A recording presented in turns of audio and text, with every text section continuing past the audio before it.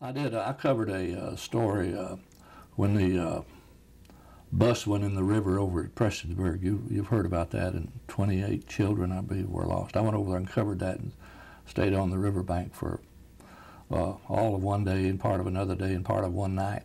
They couldn't even find the bus, you know. And I thought, a river is the river. There's not a river around here that big that you could hide a school bus. But they couldn't even find the school bus because it had gone in and rolled so far down the stream in the flood. But that was certainly one of the biggest tragedies we've had, the biggest tragedy here in East Kentucky, I guess. Tonight, there are families, kids, teenage boys, teenage girls lying at the bottom of this cold river, and of course it is a scene that's actually so tragic that it's hard to describe.